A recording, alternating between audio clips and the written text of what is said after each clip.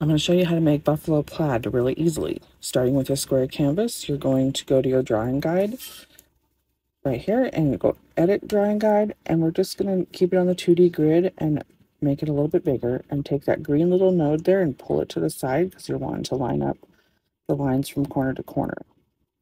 Make sure that your drawing assist guide is on, and then with a black monoline brush, you're just going to quickly just draw over the lines that are there. With that assisted drawing on, it makes them perfectly. You don't even have to worry about it. Just slap them on there.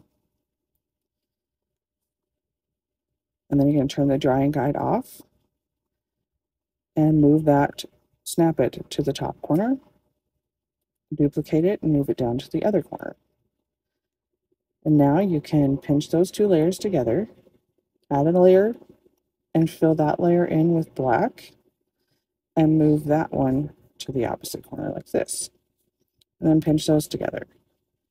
And now we're going to duplicate, and we're just going to do our seamless pattern thing where we duplicate and put it to each corner. And I'm going to do it a couple times to make the pattern smaller.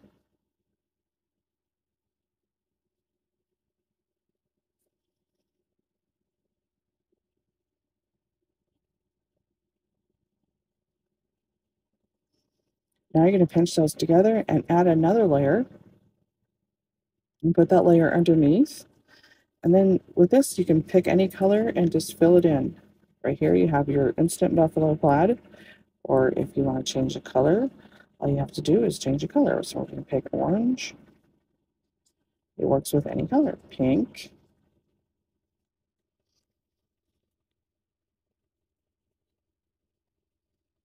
Anyways, I hope that helped you to use a buffalo plaid to do all your Christmas designs.